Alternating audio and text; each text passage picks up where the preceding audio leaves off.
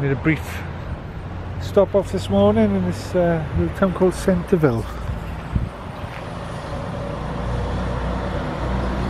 Historic Centerville, nice old town square. Very old, isn't it? Yeah, on our way up. Yeah? Oh yeah, Muddy Duck. We're on our way up to the Johnny Cash Museum, Storytellers Museum in Bon Aqua. We were a bit early, it doesn't hold till 10:30. Yes, we made a little brief stop here in Centerville just to come and have a look at this. Minnie Pearl. Yeah, chicken wire sculpture. The famous price tag, Minnie Pearl. She was, if you don't know, Minnie Pearl was like the resident country comedian on the Grand Ole Opry show for many years. And this Centerville is where she was born. So it's very unusual, very clever.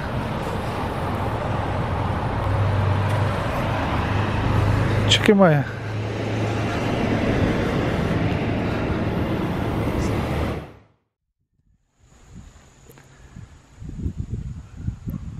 Yes, this is Storytellers Museum. This is an old decrepit general store that Johnny Cash was up here from his, he bought the farm about a mile down the road there, which we're going to, back to in a minute. And he's talking to people up here in the town. Complained that said they loved his music, but they couldn't afford to go and see him and Waylon Jennings and all the rest of them. Yeah, he bought this old general store. They built a little stage in the back there, and Johnny Cash came and performed with. He brought Waylon Jennings and the Carter Sisters, Larry Gatlin, and they put on a performance for the locals. He said it's Johnny Cash's nephew was actually in there singing and performing. He's Johnny Cash's brother Tommy. It's his son in there, Mark Cash. Yeah, he said there was no advertising, no obviously there was no internet in the mid-70s anyway, but no radio announcements or newspaper advertisements.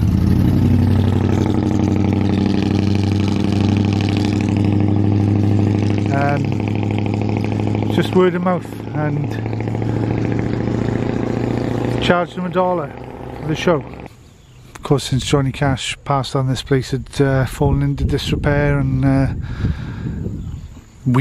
all the trees and whatever had grown up around it until the guys here discovered the stage was still intact and decided to do something with it, and they opened it 2 years ago, did you say? 2 years ago. 2 years ago it opened, so now you go in and you there's a little shop in there. There's the it's a Mark Cash. There's somebody puts on a little private concert and a little performance and tells stories and everything on the hey Rachel, yeah. Can you turn the lights up, please? That mural there, the 3D piece of art, everything on there belonged to Uncle Johnny. It was found in his bedroom. The watch he gave to Grandma, and there's a picture on the lower right-hand side of him and Vivian, and that was just 2 weeks before Uncle Johnny died. June was already gone when that picture was taken. The first phone call, I'll tell you something really neat. The first phone call Johnny Cash got when June died was from Vivian, his first wife. And she said, "John, I'm sorry, I know how much you loved her." So they had a nice talk, and they forgave each other for anything that they had done or said. And 2 weeks later, he passed away, and 4 months later, she passed away.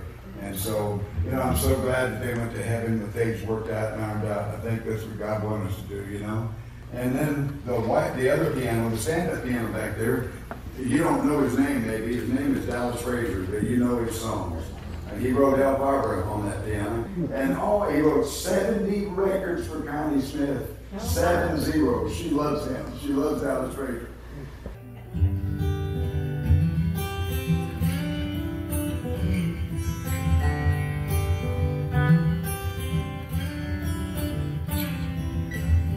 The house was filled with friends and family.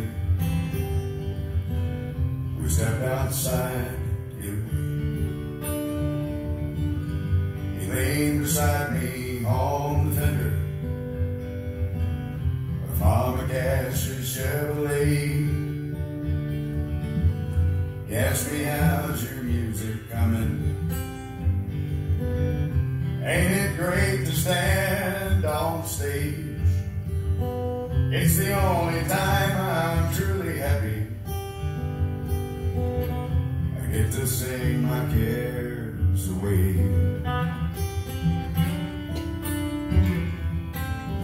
Said sometimes I think folks like me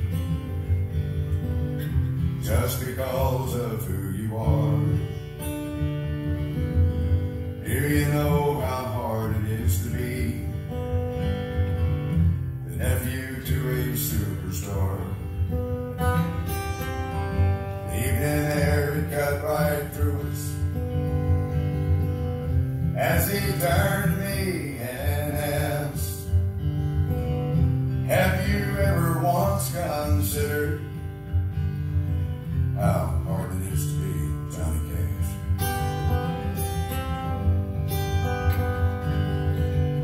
To millions he's a superstar, a legend among men, a man in black for all the world to see.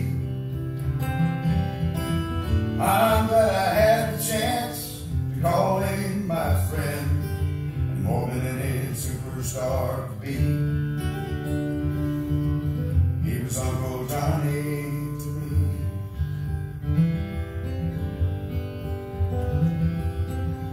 Now life for any of us, it ain't easy, and it don't matter who we are.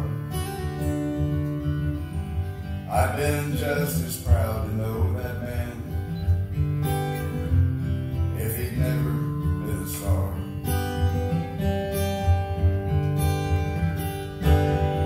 To millions he's a superstar, a legend among men, a man in black for all the world to see. I'm glad I had the chance to call him my friend, and more than any superstar could be. He was Uncle Johnny to me.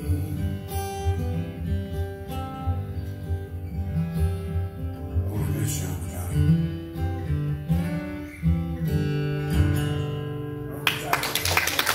The one piece of the Tomcat black is here, right through the curtain there, and we got it back. It was at a museum in Illinois for about 11 years, but it's home now. It's back here, back on Cash Country, I guess. And then the out back, I know it's kind of hot, but you got to check that out real quick. I'll open that big garage door. Johnny Paycheck's limousines out there, the one he owned when he passed away. And take this job, man. That car is back here. You got to see that thing. And if the door's open so you can look in it, all the shag carpet. I remember when shag carpet, if you didn't have shag carpet, you weren't with it, you know. This is the one piece at a time car. This is it. Yeah, because the song where he... Yeah, I know, you took it out one piece at a time. One piece at a time from the factory, and so somebody made it after the song. Different seats. Oh, look good. Good on the back as well. Oh, it's cool. I like it. That's cool. Yeah. It's about it one piece at a time. Different rear lights. Oh, that's cool.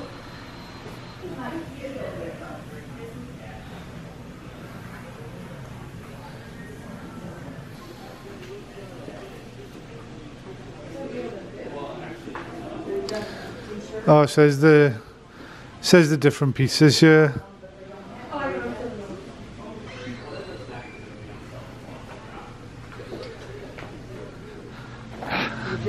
Little outhouse and a jail. It's a very modern looking toilet to be in the outhouse, isn't it? Yeah. Not in use, is it? We'll water feature of the garden at the back of the general store here. Yeah, all these signs are in the renovation when they pulled off decking, boarding and such. These original paint advertisements are on the side of the building. Oh, so Mark Cash performing and telling stories in there. This is his dad's tour bus, Tommy Cash, Johnny Cash's brother, because he had somewhat of a career of himself, obviously not to the scale of Johnny Cash's, obviously, but I was coming around here for the entrance. Of course we're in America and we're the other side. Oh, so they'd get on here. So this, I don't want to pull it. It's no, I better pull the door off. And it's been sitting there a while, I think.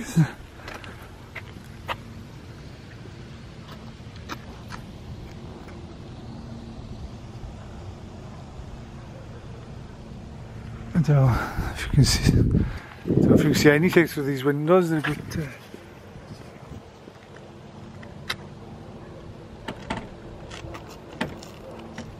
It's wedged up the top of this. I won't pull it. I mean, it's in a bit of state of disrepair, actually. I don't know. Mark said they're doing things. Mark Cash said they're doing things all the time, so maybe that's perhaps that's on the list. Is to get that back into some semblance of how it used to look.